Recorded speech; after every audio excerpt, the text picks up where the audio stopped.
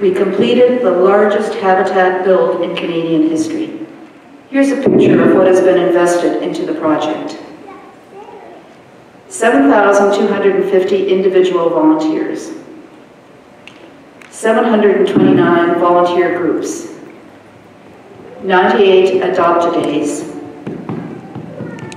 13,178 volunteer construction shifts, and 93,004 volunteer hours.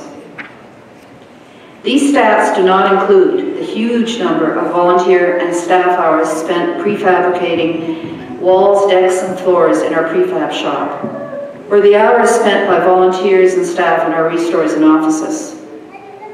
Every hour, every gift has made life change possible for our families.